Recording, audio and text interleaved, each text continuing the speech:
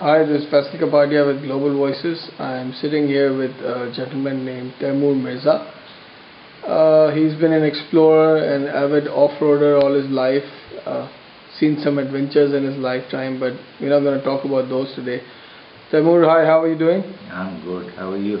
Good. Why don't you tell us about the topic that we're here to discuss today? And you've been living in Karachi for a period of how long? Born here, lived all my life. And that's how long? 62 today. So tell us about the disabled access in this country and the access for physically challenged people in this city specifically. And what are your experiences according to that? Practically nothing here.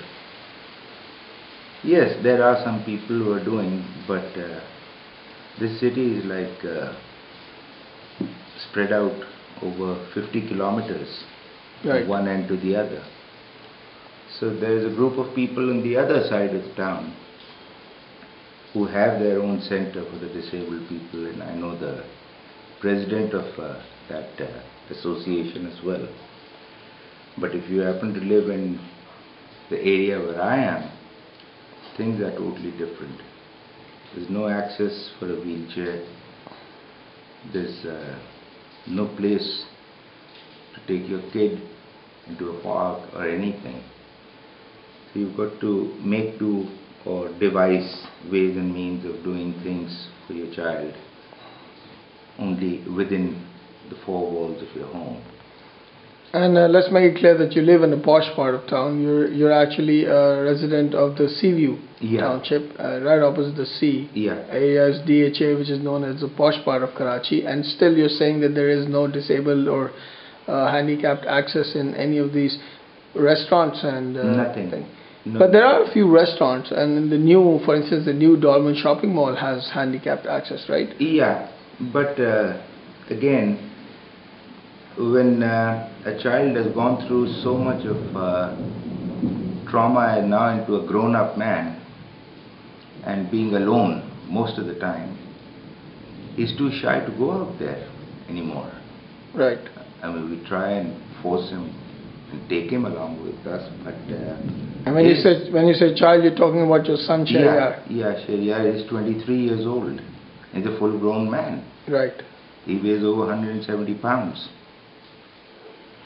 To be able to help him up at 62, at my age, it's a bit difficult handling him because he's virtually like dead weight only.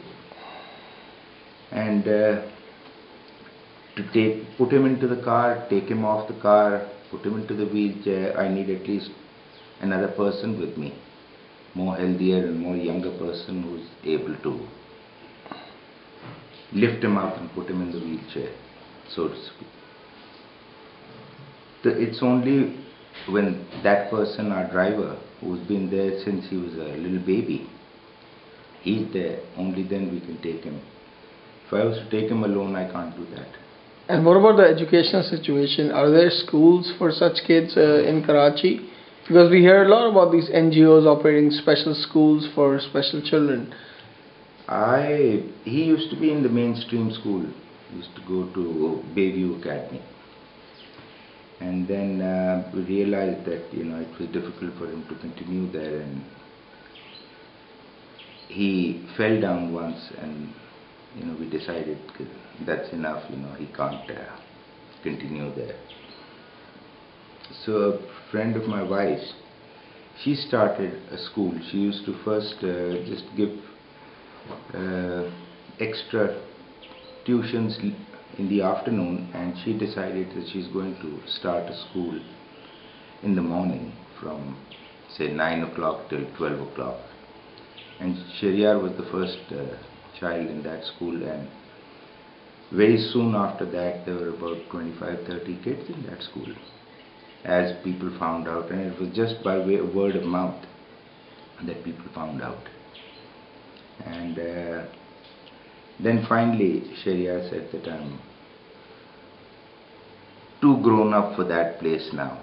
He went there for almost 5-6 years, and then he decided, I just can't do it.